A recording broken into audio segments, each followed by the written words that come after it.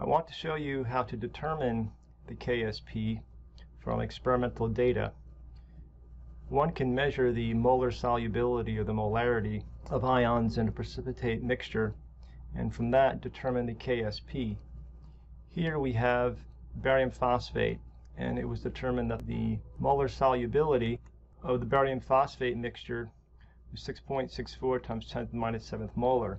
So we approach this problem similarly to the way we approach the other solubility problems.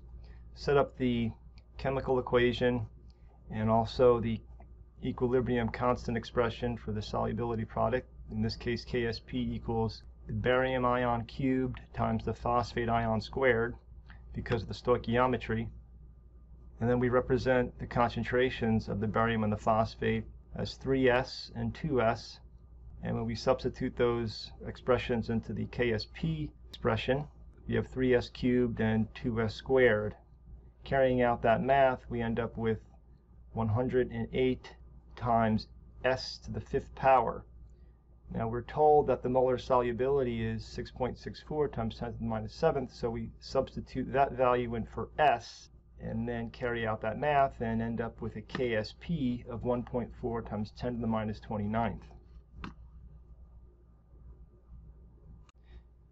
In this next example problem, we have barium fluoride. The stoichiometry for barium and fluoride is 1 to 2. So the concentration of barium is represented as S, and for fluoride it's 2S.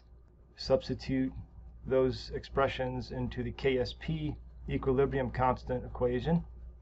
We have S times 2S squared, leading us to 4S cubed. Then substituting 7.32 times 10 to the minus 3rd molar for S, and that gives us a KSP of 1.57 times 10 to the minus 6th.